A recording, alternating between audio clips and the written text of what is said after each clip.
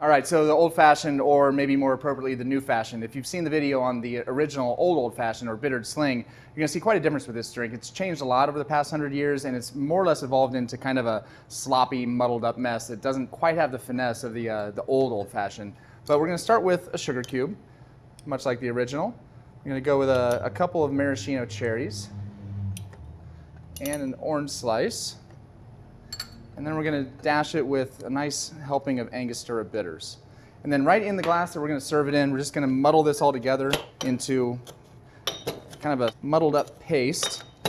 And just leave that right there in the bottom of the glass. Just make sure you get it all crushed up and well integrated. All right. Then we're going to do, this is more of a sort of a freestyle highball. It doesn't quite have the finesse of the original one. So we're just going to free pour 2 ounces of Wild Turkey 101 bourbon.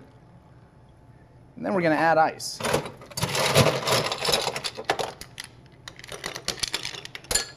And to top this drink off, do a little bit of club soda right on top. And give it just a quick stir. You want to make sure everything gets well integrated there and it's nicely mixed up. And then we're going to add another garnish of flag, which is a slice of orange and 1 final maraschino cherry.